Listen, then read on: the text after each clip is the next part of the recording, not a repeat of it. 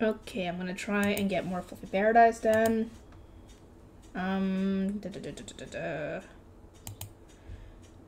A strange noise pierced through the fog of sleep. I was curious about it, so I groggily roused myself. It's already morning. I slept pretty well. Oh, right! The strange voice. Or, well, I guess it's more like a I looked around, grasping the situation. Oh, I used Papa as a mattress. It had been my father moaning. My bunny backpack was sprawled sideways in the spot where I'd originally been sleeping. Oh, did I move around a lot in my sleep? Well, it's already time to wake up, so it doesn't matter. Father, wake up! I shook him, but he wouldn't wake up. He seemed to be having a nightmare. I wonder what he's dreaming. I guess there's no other option.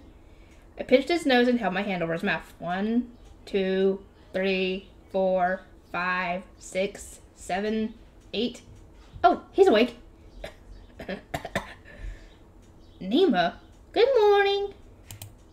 Either he didn't understand what was happening or was still half asleep because Papa seemed dazed. He doesn't realize I cut off his air supply to wake him up. Good morning. Breakfast. I'm hungry. Let's get dressed and find some food. I urged Papa to hurry, and finally we headed into the parlor. The houses in this village were similar to traditional Japanese homes. It reminded me of my grandmother's place in the countryside, which left me feeling nostalgic. That's why I considered this room the parlor instead of the living room. For breakfast, we ate a savory porridge made with the leftovers from last night's stew. It contained mixed grains instead of rice, but was tasty. This meat on the bone is the secret ingredient. I could tell this was a time-consuming dish to make. The fact that it contains bones means that person cooking it must have spent a lot of time skimming the foam to keep it from getting bitter. Could I have some more? I asked the village chief's wife hesitantly once I finished my serving. I'm glad you enjoyed a simple rural dish like this. The village chief's wife scooped more porridge into my bowl with a broad smile, seeming happy I'd asked for seconds. Your cooking is amazing. Of course I like it. Oh, I'm so happy. In that case, I'll pack you an extra special yummy lunch to take with you. Yay! Wait, a packed lunch? Why would we need that? With my arms still raised in celebration, I tilted my head confused. We're going into the forest today. I wanted to leave you here, but... My father supplied. Of course I'm going. If you try to leave me behind, I'll follow you. Even if someone's watching me, I'll have Soul's magic up my sleeve, so I'll figure something out. Probably. It will be dangerous, so you must listen to me carefully. Papa explained that there had been a series of monster attacks in this region recently. Knights were dispatched to deal with the monsters, but the attacks hadn't stopped. For this reason, they built a fortress and stationed knights here permanently. The purpose of this trip was to survey the forest and determine the best place to build the fortress. Isn't this a bit unusual? Normally Papa wouldn't be willing to bring me to such a dangerous place. I wonder what he's thinking. Father, why did you bring me along? If it's for a dumb reason, I'm telling Mama. I'm sorry to ask, but I'd like you to serve as an intermediary between us and the fire dragon, he confessed. Huh? What does he mean? An intermediary with Soul? Maybe he wants Soul to get rid of the monsters? I wouldn't suggest that plan. Well, I suppose it's okay if he doesn't mind the forest being annihilated in the process. The fire dragon knows a lot about monsters. I thought he could give us some insight into the cause of these attacks. Oh, right! Soul is a living encyclopedia. Or rather, a living record of history. I wonder if he knows something. In that case, I'll ask him. I closed my eyes and pictured Soul in my mind as I normally did. Soul! Mr. Soul! Lord Soul! There's no need to call so many times, child. You're totally missing the point. I'm setting the mood. Well, you see, I'm accompanying my father on a tour of his territory, and there have been a lot of monster attacks lately. Do you know anything about it? Monsters, And where exactly has this been happening? Oh, now that he mentions it, I don't know where we are. Father, what's the name of this village? Papa, stop looking at me like you're shocked that I don't know. If I don't know, then I don't know, okay? Even if you told me just yesterday, I've clearly forgotten. I was busy and focused on eating, you know. It's Gilbert Proxy Ekoff. He'll understand if you tell him it's in the Needle Frost Forest. I conveyed what Papa had told me to Soul. Soul was surprised when he heard. Hardly any monsters lived in the Needle Frost Forest. Those that existed were isolated individuals defeated in turf wars and driven out of the mountains. What kinds of monsters were there? I asked on Soul's behalf. No matter the situation, gathering intel comes before all else. I deeply regretted not doing any research in preparation for this trip because I was lulled into a false sense of security by the fact that Papa would be with me. The most commonly reported sightings were of goblins. There were also kobolds and even a few reports of frost spiders, I believe, Papa explained. Goblins and kobolds are the most standard of standard fare. I assume frost spiders are a type of spider exclusively found in snowy climates. In any case, I conveyed this information to Sol. According to Sol, goblins and kobolds were natives to a more southern climate. Based on the little I heard, I figured there were 4 possible explanations. First, the monsters had begun reproducing like crazy due to the abundance of food and the lack of natural predators in this area. However, Sol refuted this theory. Second, the monsters had fled from their natural predators. These predators had reproduced prolifically in the goblins and other monsters' natural habitats, forcing them to flee north. Papa shot this theory down based on the fact that monster attacks hadn't increased in any of the other territories. Third, it was a man-made problem. Seemed unlikely, but we couldn't discount the possibility that humans had gathered the monsters together and driven them here for some reason. Fourth, it was God's doing. That seemed like the most likely explanation to me. When I suggested the God theory, the response was, for what purpose? They wouldn't be asking that if they knew him. God had a track record for meddling. Papa's subordinates also joined in. For over an hour, we all hashed through various theories. In the end, we went through the process of elimination, working through the possible causes one by one and disproving them. If this was a man-made problem, there should be some evidence of human involvement. The village chief's wife had finished preparing our lunch, so it was time to set off. Into the forest we go. Before that, we needed to get properly outfitted. I put on the pendant containing the magic stones I received from the king and queen and stashed the dagger Grandpa Ghost had given me in the stomach of my bunny backpack. Papa and his subordinates geared up for a fight. Based on their armor, I realized that the 5 men who joined us in Arcenta were knights. They belonged to the Royal Knighthood 1st Legion Northern Territory Division. That means only 2 people accompanying us are Papa's direct subordinates. I guess he doesn't feel the need to travel with a huge entourage. A hunter from the village agreed to act as our guide through the forest. Currently we followed a barely discernible animal trail. If we strayed from the path even a little, we could get lost. Nox flew in wide circles above us, making sure nothing abnormal was in our path. I thought it must be nearly impossible to see anything from the sky due to the dense foliage, but maybe with a bird's sharp vision, it was possible? I'd always heard that hawks had amazing vision, but doubted how much Nox could see. We continued until the sound of crunching leaves reached us. We weren't the ones making this noise. The knight beside me drew his sword, and with one swift strike, he cut right through a nearby bush. Or maybe it was a small tree. Whoa, whoa there! What if it was a person, I thought, peering around the night. There sat a furball, frozen in terror. It was some kind of animal, but its fur was so long that I couldn't tell what type. It was just a rabbit, and I told Papa, surprising me. That was a rabbit? Rabbits are supposed to have short hair, long ears, standing straight up, and twitchy little noses like the Netherland dwarf and the Japanese white breeds. Oh, maybe this is a breed raised for fur farming? Not a chinchilla. I can't remember what they're called. Anyways, it hasn't moved a muscle this whole time. I wonder if the rabbit's okay. I looked around checking for danger, then approached the rabbit. Are you okay? I called out in a calming voice and reached out to the rabbit, who finally reacted, dashing off into the forest. It ran away. It ran away from me. I was so stunned that I couldn't even react. But the presence of the people behind me brought me back to my senses. Oh, right. They're all here. It didn't occur to me since usually Dan or Lesson accompanying me, but come to think of it, wild animals are sensitive, so it must have been startled by the knights. Let's get out of here before the smell of blood draws in monsters. The smell of blood? There was a faint trace of blood on the ground where the rabbit had been. That rabbit was injured by the sword? I set off running. I knew intellectually it was a bad idea, but I couldn't abandon an injured animal. My lady, Nima! I'm sorry, please follow me preferably without falling into a murderous rage. I ran as fast as I could in the direction the rabbit had fled. I wanted to find it before my pursuers found me and dragged me back.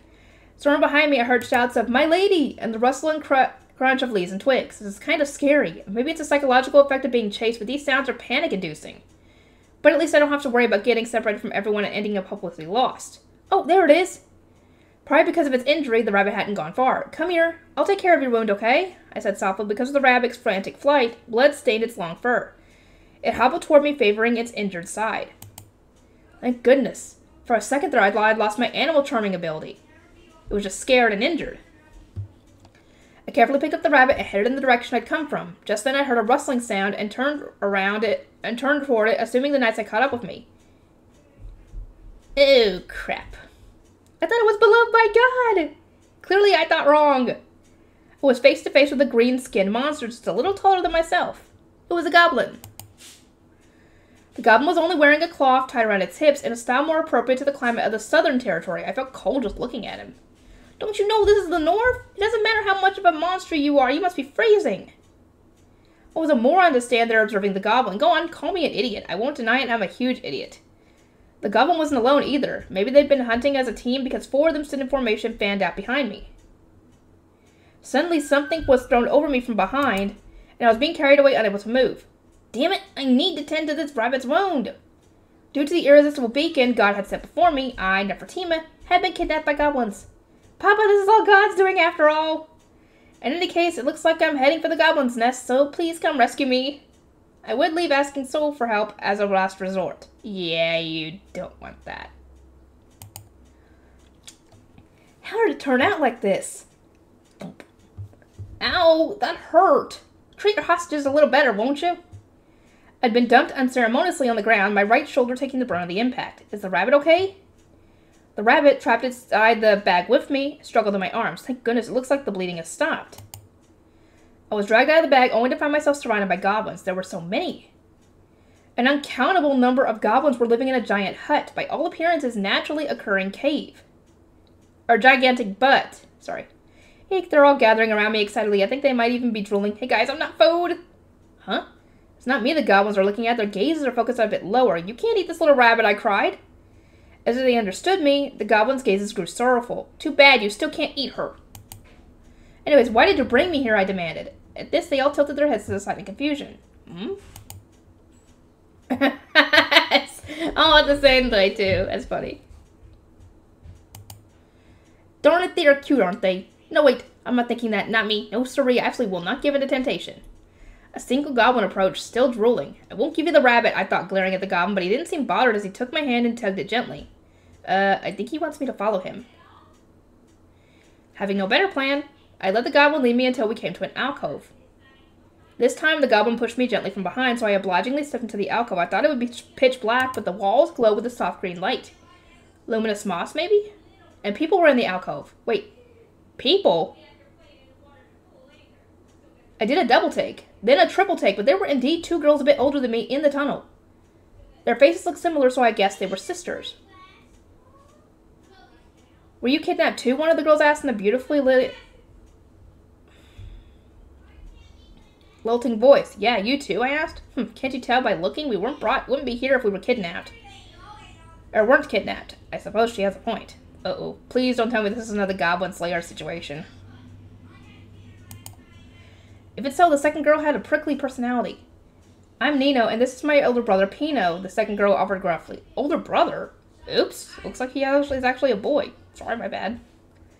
Both of them possessed the kind of beauty that would make angels weep. Unfortunately, due to the dim light, I couldn't make out the color of their hair and eyes. I'm Nima, nice to meet you. It was my first time speaking with children around the same age as me. Just to be safe, I kept my background a secret. Besides us, some adults were abducted too. They're being kept somewhere else, though, so we can't see them. Pino told me what he knew. However, it wasn't enough when I thought it was just me, but now there was all the more reason to pray for a speedy rescue. If I used Soul's power, it would be over quickly, but it seemed a shame to blow this place to smithereens without gathering any information. Besides, if I used fire magic in an enclosed space like a cave, wouldn't it lead to lack of oxygen? Maybe if I used wind at the same time, it would be okay?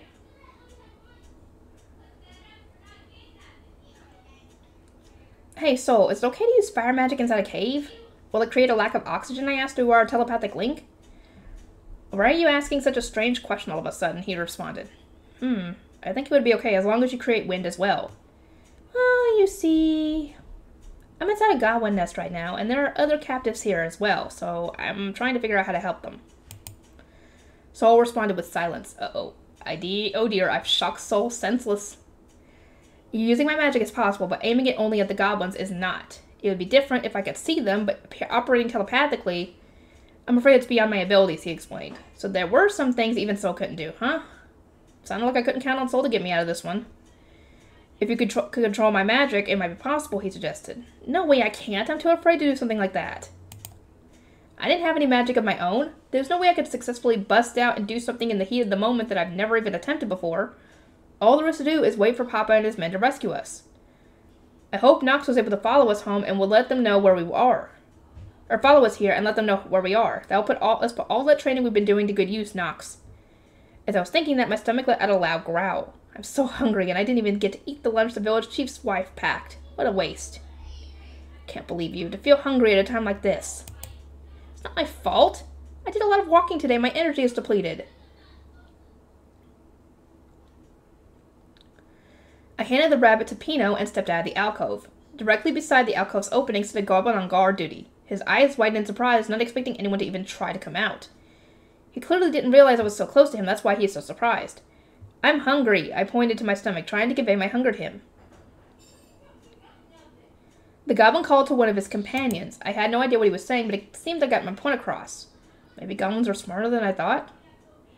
The other goblin brought some fruits that looked like long, thin persimmons. I'd never seen them before, but they looked like they were probably edible. I wiped the fruit on my clothes and, throwing proper manners to the wind, took a huge bite. It's so bitter. Damn, that's bitter. I think my tongue is going numb. There's no way I can eat this. The goblin quickly snatched the fruit from my hands, then he peeled off the skin with his teeth. Once he removed a section of the skin, he pointed emphatically to the flesh inside. So you can't eat the skin. Should have told me that sooner. I hesitantly took a small bite of the peeled fruit. It's sweet. It has a crisp texture and the fruit is juice is sugary and delicious. I wonder if there's any way to peel it besides with your teeth. Oh, I forgot I have a dagger inside my bunny backpack. I've been forgetting I've been wearing it lately. I whipped out the dagger and set to work peeling the fruit. The second I took out the dagger, the goblin shrunk back in fear. It's fine, don't worry, I'm not some ninja who could take you all on with a single dagger. Honestly, I'm not even peeling the fruit so much as clumsily carving pieces off the outside. Sometimes it's inconvenient being so tiny.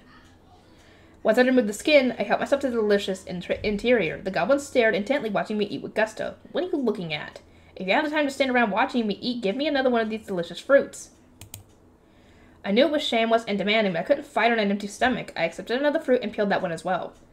Several goblins began copying me, attempting to peel the fruit with their rusted knives. Oh, it must never have occurred to them to use a knife to peel those fruits. The goblins handled the knives awkwardly. Whoa, be careful not to cut yourselves. While I'm at it, I'll show you how to remove the skin. Your hands are small like mine, so it's easier to shave the skin like a peeler. I finished the second fruit and took a few more for Pino and Nino. I also grabbed some of the leaves, hoping the rabbit could eat them. The goblins weren't so bad after all. They were clever and understood me. I'm not sure why, but for some reason, the goblins and I seem to have become almost like friends. It's also due to the ability God gave me, so it also works on monsters, huh? I had no idea. But now I'm in a real predicament. I don't want to see them destroyed in retaliation for kidnapping me, but Papa will find us. It's only a matter of time. When he does, I don't think he'll stop to listen to what I have to say first. So how am I going to rescue all of the kidnapped people and make it so the goblins can live in peace? Oh, this is so hard. Why are you guys living here anyway, I asked. Goblins didn't normally live in such a cold climate, so what were they doing in a place like this? I'm not even going to try that. Sorry, I don't understand what you're saying. The only noises they can make were screeching sounds like gee and guh. Just then a commotion happened near the entrance of the cave. It appeared that a group of goblins who'd been out hunting had just returned. There are even more of them? Just how many are there? They carried 2 giant boar piglets into the cave. Oh no, they've become the prey of the goblin hunters. I suppose it makes sense that the hunters targeted the weak. It's a natural way of things in this eat-or-be-eaten world. But I can't help feeling sorry for the giant boar piglets. At the same time, I also couldn't help being impressed. The goblins could hardly use a knife, and yet they took down not 1 but 2 giant boar piglets larger and stronger than themselves. I was so lost in thought that I failed to notice. A shadow fell over me. Why is one of the human children out here? You can speak, I cried? I can't believe it. He looked like a goblin, but was much larger than the others. Maybe maybe he was a hobgoblin.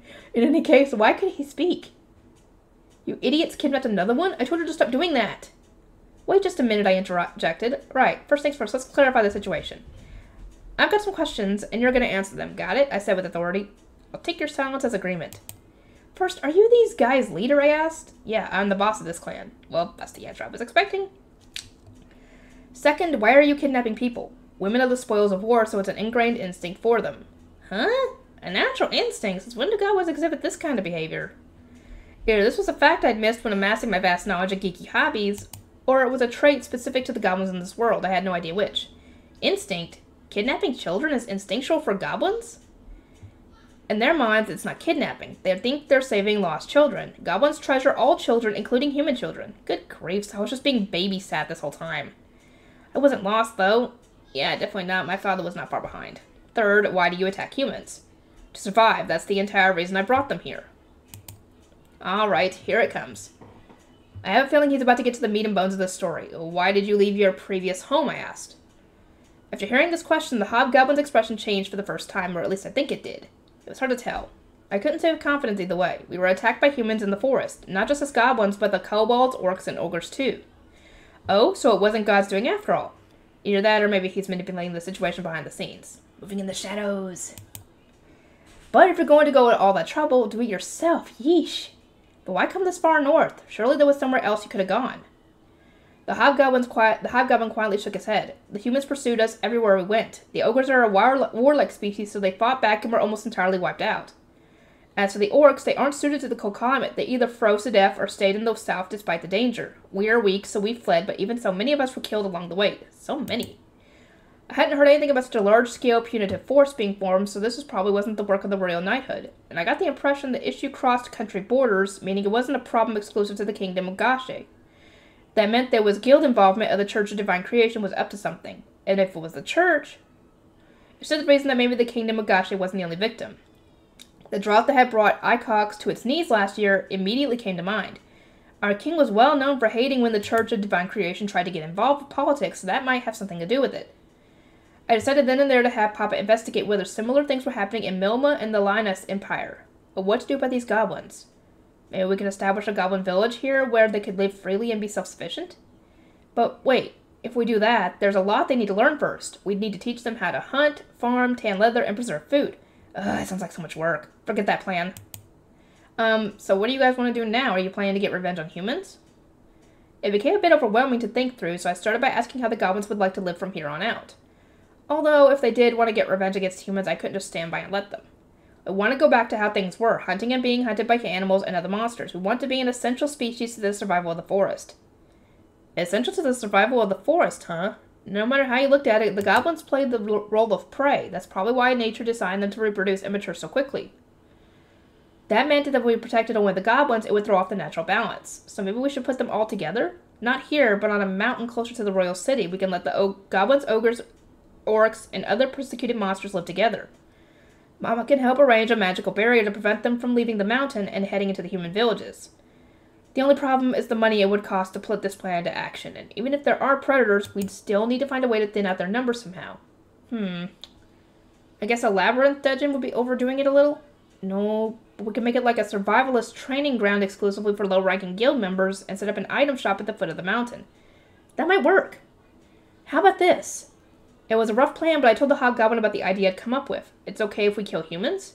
Well, it's a battle to survive after all. The humans who enter the mountain will be informed of the situation in advance, and whoever defeats them can keep their possessions.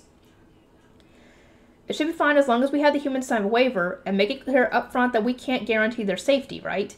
I'll leave the complex legal details up to Papa to hammer out.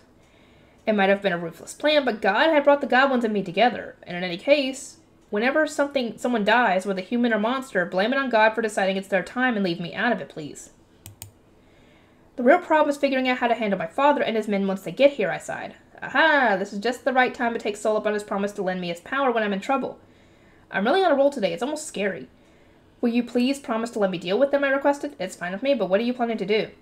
I'm going to get the ace up my sleeve to lend me his power. Ace up your sleeve. The hobgoblin tilted his head in confusion at the unfamiliar expression. This seems to be a standard gesture for these guys, huh? I wasted no time in explaining the situation to Sol. The goblin seemed confused by the sight of me communicating telepathically, so I explained what I was doing and they seemed to accept my strange behavior. Now that I had a plan, it was time to brainstorm battle strategies. It is what I wanted to say, but unfortunately we faced a tall hurdle and that the extent of the other party's fighting ability was unknown. No matter how much I searched my memory, I'd never seen my family use any offensive magic. All I knew was that my father possessed such strong fire magic that it tended to leak out whenever he lost control of his emotions. And I had no information whatsoever regarding the subordinates he brought. As for the knights, I could only assume since they'd been accepted into the royal knighthood, they must be powerful. This isn't good.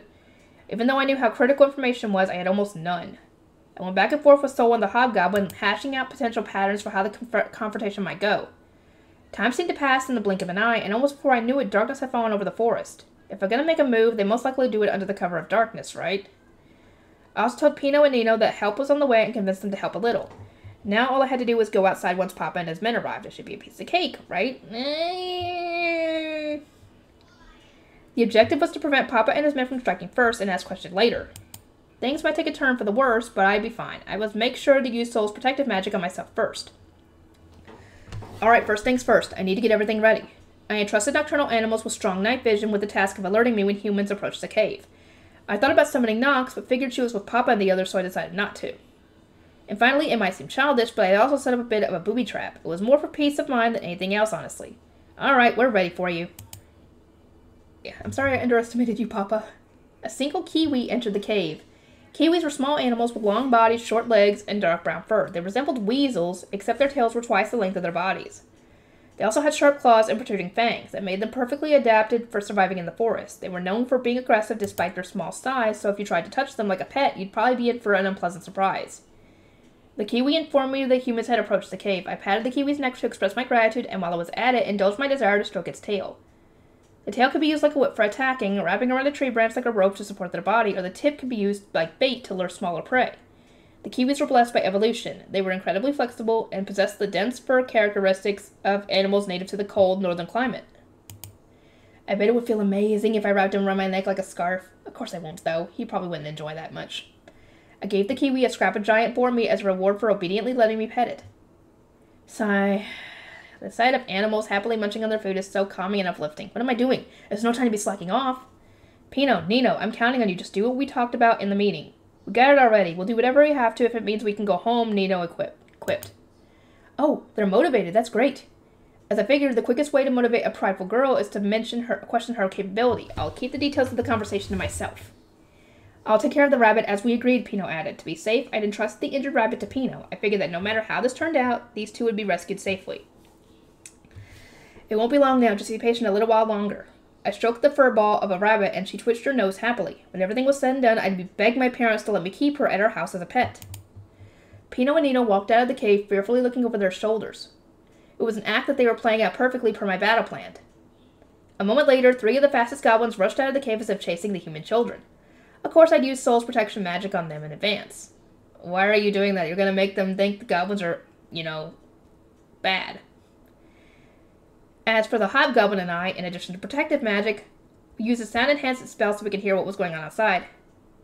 Oh no, Nino screamed. It was pretty sure it was just part of the act. Nino, over here! As I requested, the two were following the script of being discovered immediately after escaping from the goblins. A goblin screeched as if saying, "Catch them!" The goblins were surprisingly good actors. Just then, there were 2 other children. It was faint, but I heard a human voice. There was a pause and then, "Rescue them." It was Papa's voice. But doing so will reveal our presence to the goblins. I suppose this meant it must be one of his subordinates. Does he mean to ignore children fleeing for their lives? How cold-blooded can you be? That's fine. Of course Papa would never abandon a child in need. But is it just because of imagination, or does Papa seem a little different from usual? Uh-oh. I heard a rustling sound and the patter of footsteps and the clanking of armor. Based on the noise, I guessed that 2, maybe 3 knights were on the move. This way. One led Pino and Nino off into the forest, and the others took up position to apprehend the goblins. However, the goblins turned and dashed back into the cave as if the demons of hell were on their heels. Their speed is a crucial part of my plan. Once the goblins made it back in safely, I signaled to the hobgoblin. Without saying anything, he nodded faintly and went outside. The hobgoblin deliberately made a target of himself at my request to prevent the humans from using magic to blow up the entrance to the cave the goblins had fled into. We'll return those children. Now be gone from this place, humans. How rare, a hobgoblin with the ability to speak. My father came walking out of the forest completely defenseless. He wore the aura of flames drawn around him like a cloak, but his voice was cold as ice. Oh, scary, that's not my papa. It is, he's just mad. Why don't you go ahead? How do you even know that they even have her? Did y'all track her? Why don't you go ahead and return Nefertima to me? It's already well past her bedtime after all. Suddenly, a roaring sound cut through the night, the echo of the loud noise echoing off the walls of the cave. Panicked, I peeked outside. I saw my father wrapped in flames of what looked like a giant snake made of fire lunging toward the hobgoblin. The fire snake bounced off an invisible barrier, scant inches from devouring the hobgoblin. Well, I suppose it didn't bounce off as much as break in half. A burning stench filled the air. Nefertima, come out here right now, Papa called, ignoring the hobgoblin and approaching the cave's entrance. His voice was one I'd never heard before, cold and fierce as a blizzard. I think this means he saw through our ruse, right? And he's very, very angry. Checkmate. I can't believe you figured it out so quickly. Now I'm really in trouble. What should I do? I suppose the best course of action is to apologize and explain the situation. Soul, can you project my voice so my father can hear me? It's over already? How anticlimactic. You may speak now. Anticlimactic? Is he sitting back and watching this unfold as a form of entertainment? Probably. Maybe. Who knows what he has for entertainment where he is. Father, I'm sorry. I don't know what you're apologizing for, but come out here and let me see you to set my mind at ease. The cold, biting edge to his voice had softened from blizzard level to merely a heavy snow, but I couldn't let my guard down. You won't get angry and you won't use magic? Fine. I won't get angry and I won't use magic, I promise. I suppose I could take him at his word. Papa would never lie to a child. I don't know. And he's never broken a promise to me in the past. Father! I exited the cave, running for Papa. I threw myself into his arms, and the hug was returned 100-fold. Too tight. That hurts. It was a touching scene like something out of a movie, but I had to keep Papa in a good mood for there to be any hope of this ending well, so I endured the painfully tight hug. However, Soul's magic was still active, enhancing my hearing, so I heard it clearly, the sound of everyone chanting the incantation to a spell. Uh-oh. Soul, protect the cave! A wall of fire appeared in front of the cave entrance. Simultaneously, a huge ball of fire crashed into it. The fireball was absorbed into the wall of fire, becoming nothing more than fuel to add to the fire's wall's strength. I moved away from Papa, throwing myself in front of the hobgoblin like a shield. I knew that none of the humans here would dare to attack me. Nima, I understand you're the only one who promised not to use magic, but I won't let any of you kill these goblins. Papa promised not to use magic, but his men made no such promise. Even so, read the air, will ya? This is a critical moment. Why do you protect them? Because they were only being manipulated by humans. At long last, I was able to explain the situation to Papa. The hobgoblin jumped in from time to time, providing supplementary information. While we spoke, Papa switched modes from Protected Father to Prime Minister of the Kingdom of Gashe as he listened carefully to our story. Maybe we're not all the way to checkmate yet, after all. When I asked Papa how he knew I was involved, he explained that even if they were children, Pino and Nino should have known better than to escape when all the goblins had returned to the nest. They would have known that running away in the daytime when the goblins went out to hunt would give them the best chance of encountering someone to help them. When he'd gotten suspicions and tried using magic, he found a strong protection spell was cast on the hobgoblin, which he figured could only be Soul's magic. Yikes, I'm no match for Papa's powers of perception. Nope, you are not. After that, since we'd come to a tentative truce with the goblins, I emphatically reiterated they wouldn't do anything to harm the humans currently present. Even so, Papa's men showed no sign of loosening their fighting stances. Good grief, I'm exhausted. Let's stop standing around outside talking and either return to the village or go inside the cave. I tried suggesting this to Papa, and he said it was dangerous to travel through the forest at night, so we spent the night in the cave. His men didn't suddenly trust the goblins, but they most likely figured they could take them no matter how many goblins there were. Oh, well, I asked Soul to get rid of the wall of fire. Pino, Nino, are you okay? I asked. They'd agreed to help me with my plan, but they'd gotten derailed pretty early on, so I needed to explain to them what happened. And a bird call rang through the air. It's Nox! I can tell from the pitch of her cry that she's warning us of danger. Maybe a carnivorous nocturnal animal is approaching? I looked up in the direction Nox's cry had come from to see 8 orbs glowing with blue light floating in the air. What is that? Look out! The hobgoblin rushed toward me. Apparently he knew what those things were. Soul, please make several fires that size of torches. Very well, what's happening? I'm not sure, but there's something here. Like foxfire, 3 orbs of fire blinked into life around me. The fires illuminated the looming figure of a spider. Of course, the frost spiders! Calm down and think. First, how did such a freaking massive spider get so close without making any noise? Oh, and also, is it even okay to refer to this thing as a spider? Its exoskeleton is much more sturdy than any spider I've ever seen, and it looks more like a crab than a spider. Not to mention its coloring is a mottled pattern of white and green. Is this supposed to be camouflage? Frost spider. So this is what a frost spider looks like, huh? The only sense I got from this frost spider was a strong sense of hunger and desperation. I understand you're hungry, but why are you so desperate? I tried to ask, but the frost spider was locked in a staring competition with the hobgoblin and didn't reply. Oh, right. From the frost spider's perspective, there's food right in front of her. In nature, it was an eat-or-be-eaten battle for survival. It wasn't much I could do except take the chance that the hobgoblin was giving me by drawing the frost spider's attention and fleeing back to where my father stood, so I wouldn't get caught in the middle of the ensuing fight. The frost spider raised its right front leg in a massive sweep and attempted to skewer the hobgoblin with it. The spider's front legs appeared to be sharp at the ends, as if maybe it had claws on those legs. The hobgoblin definitely leaped out of the way. In a single leap, he covered a distance of more than 6 feet. It was a struggle to restrain myself from commenting on his incredible jumping ability. The hobgoblin leaped into the air, plummeting down on the frost spider from above with his fist in front of him. With the wet popping sound similar to an egg cracking, one of the frost spider's eyes burst. Ooh, that sounds painful. Probably in anger, the frost spider clicked its fangs together, dripping liquid that I presumed to be poison. The hobgoblin landed safely on the ground, but his fist was covered in blood. He was trying to wipe it away when the frost spider bent all 8 of its legs and leaped into the air. As you can imagine, it was targeting the hobgoblin. There was a sound of bodies crashing together, and I unconsciously gasped. I knew that if it looked like the hobgoblin was going to lose, Papa would light them both up with his hellfire without even batting an eye. He would do whatever was necessary to prioritize the survival of us humans. There may be a difference in power, but we two were fighting to survive. I understood it. I might not be able to accept it, but I did understand. Whether the hobgoblin or the frost spider won, the real victor would be us. I heard a strange sound. The frost spider was an insect, so I couldn't speak. Next I heard a cracking and popping sound like something was being broken apart.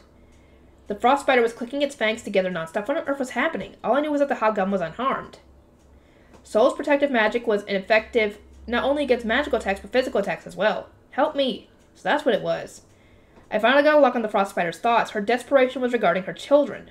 I wasn't sure of its exact biology, but the frost spider had children in her stomach. Maybe she was incubating the eggs inside her stomach, and until they got to a certain size, they would grow inside her like a parasite.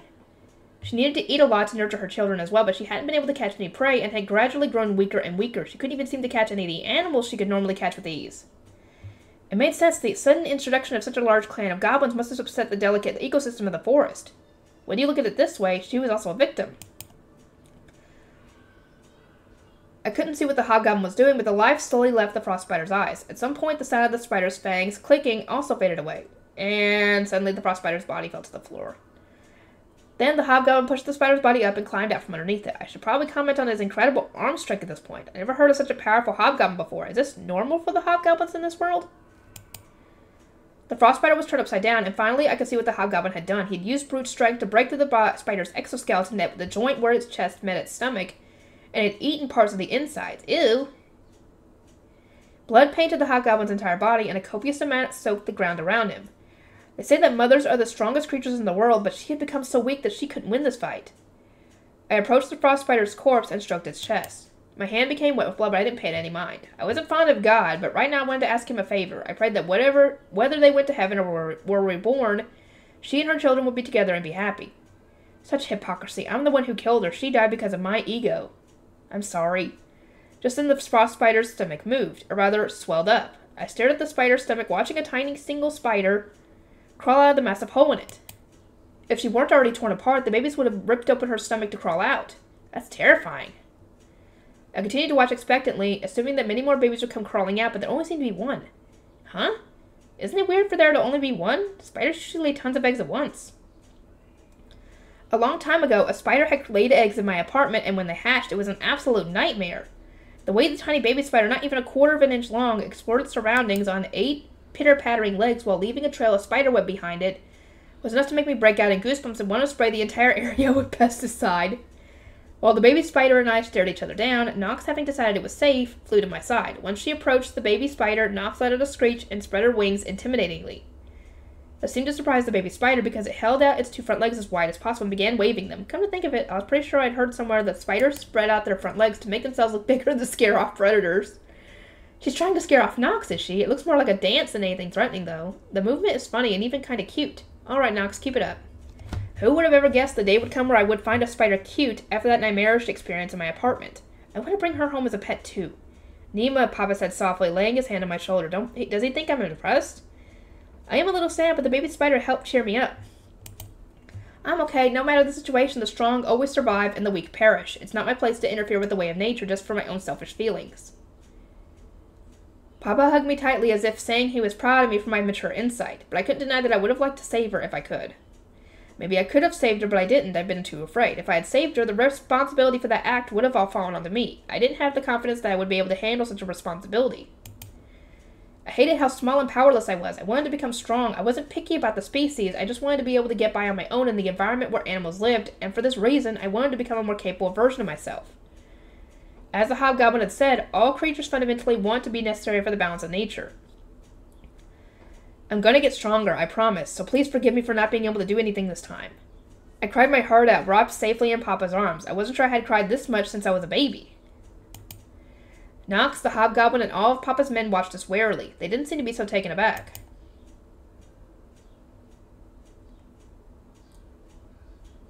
How old is she by this point? 5? Huh? Hold on, Mr. Hobgoblin, isn't there something strange about you? I rubbed my eyes, attempting to clear my tear-blurred vision. Papa silently stood up, stopped me, and handed me his handkerchief, to which I gratefully accepted and used to wipe away my tears. While I was at it, I blew my nose and wiped the blood from my hand. Feeling much better, I turned back to examine the Hobgoblin once more. A mysterious sparkling effect surrounded him, and an aura encased his body like fire. What? Is it leveling up? Is he evolving? What is that, Papa? The aura became so strong that I could no longer see the Hobgoblin's figure. There was a loud kaboom, and suddenly the sparkling effect in the area dissipated, revealing a different creature standing where the Hobgoblin had been. I call it a creature, but it looks similar to a human. Its body was almost identical to that of a human with a lean build. His ivory skin was covered in what looked like green tattoos, and his ears were ever so slightly pointed. His blue hair and red eyes made an eye-catching combination. 2 black horns were growing from the top of his head. Hello?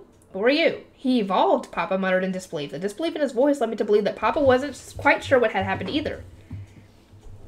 Is that you, Hobgoblin? I ventured. Yes. What happened? Don't ask me. I was just wondering the same thing. How could he not know what happened to him? When in doubt, ask Soul. Soul? I think the Hobgoblin just evolved or something? The evolved form of a goblin is a hobgoblin. They don't possess any further evolution, but he literally transformed right in front of my eyes into a human-like form. He does have horns, though. Horns, you say? The only creatures I know of that match that description are a species called Oni that lived in the continent of Wazite. They have the bodies of humans and horns on their heads. From what I can remember, Wazite was southwest of Larcia and was only about half the size. Trying to picture it in terms of my old world, Larcia is like Eurasia and Wazite is like Africa, roughly. Oni? Huh? I suppose it does resemble the Japanese creature called Oni, but Japanese Oni aren't nearly this flashy looking. Japanese Oni only come in red, blue, green, and black, right? Why is that anyway? If there were yellow Oni instead of black ones, they'd have all 4 primary colors covered. Seems like a waste. I'd like to see it for myself. There isn't room for you to land here, Soul. I see. In that case, how about the village where you stayed last night? The village was tiny, but there was probably enough space for Soul to land, right? I think that would work. Very well, then let us reconvene tomorrow for the first time in quite a while. Sometimes Soul used very antiquated language, which I had trouble understanding. I think he's saying he wants to meet tomorrow. Yeah, that's gonna be it. I asked Soul, and he thinks this might be a species from the continent of Wazite called an Oni. An Oni? Whoa, nice reaction, Papa.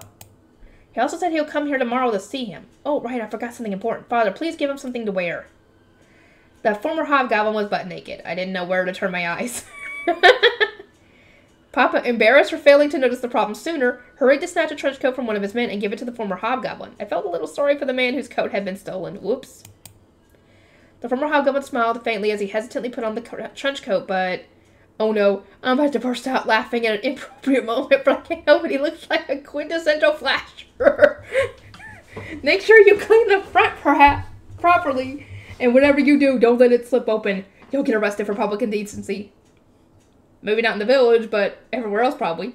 Well, when it came to this former hobgoblin's muscular figure, many young ladies probably wouldn't mind ogling it. Seeing the former hobgoblin struggling to button the coat, I went to help him. I had something important to tell him while I was at it. Thank you for saving me. I even gave him a hug for good measure. Now that he had an almost human body, he had neither fur nor scales, so the hug was a little underwhelming. Nima! Yeah, Papa, don't you know that jealousy is a disgraceful trait in a man? In any case, now it's finally time for sleep. Pino is already sleeping. I can't believe he fell asleep amidst all his commotion. Nino looks astounded as well. I wasn't sure if he was brazen or just moving at his own pace, but either way, I had a feeling he'd grow up to be a force to be reckoned with in the future. And he wasn't the only one. Are you two still at it? You're just playing, right? Yeesh. Nox, you do know that's not an enemy, right? There, good girl. Thank you for leading Papa and his men to find me. Nox climbed up on my shoulder because being petted put her in a good mood. What did she look so smug for, huh? What will you do? Do you want to come with me? Or do you want to stay in this forest where your mother lived? I asked the spider. I hadn't noticed it before, but the baby spider was black in color. I didn't think her father was a different species, so it must mean that her color could change as she matured. Even so, a white base color with green splotches stood out. Black was much more spider-esque in my opinion. The baby spider swayed back and forth in indecision. Then, making up her mind, she leaped into my arm and climbed steadily up my shoulder. Even spiders are cute when they're little like this. I can't imagine how you're going to think when she gets bigger. The baby spider claimed the opposite shoulder from Nox as her de facto perch. Being careful of her eyes, I gently stroked the slight depression in the center of her back. She really was an insect. Her exoskeleton was hard like a rhinoceros beetle's horn. I was careful not to crush her while petting her. What should I name her? I looked away contemplating this issue, and my gaze caught on the frost spider's corpse. That's right, I'll use that. It's one of my favorite words and a precious emotion. I'll name you Gracia. It will be a tribute to your mother from both of us for making me stronger and for giving you life. Gracia means gratitude. It sounded like a girl's name, and I was pretty sure the spider was female, so it seemed like a good fit. Let's be good friends, Gracia. I stroked her back once more, and this time a white pattern appeared on her head between her eyes. Look at that! I think I've gone and done it again. Oh, well, I'll have to ask Sol about it tomorrow. More importantly, I'm hungry. I'll steal the emergency rations that Papa always carries around with him. Okay, this is gonna have to... what time is it? How much more?